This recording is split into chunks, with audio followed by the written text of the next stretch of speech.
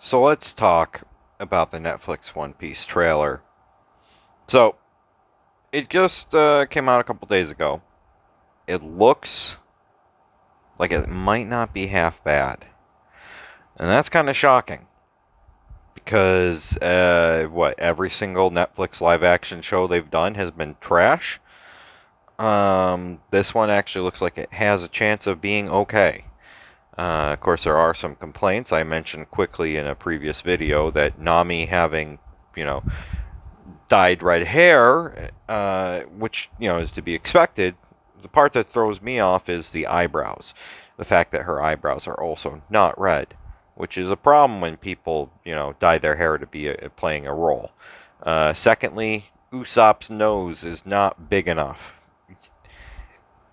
You're already having the show be quite goofy. So why is that a problem? Just have his nose freaking hanging long and proud, okay?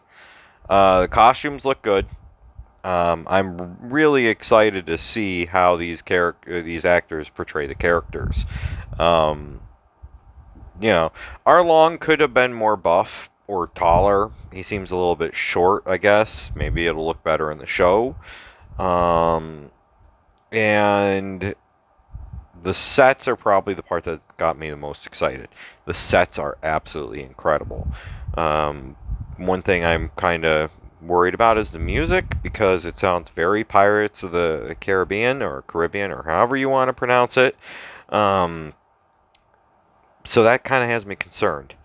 Don't know if that's going to have like any remixed versions of the actual music from the show, which I hope it does. And then I wonder if it's going to also have like the dark and the sad points and not just, only try to be goofy.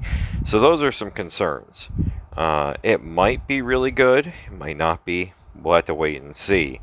Um, but that's coming up soon, and I will watch and review it when it does come out.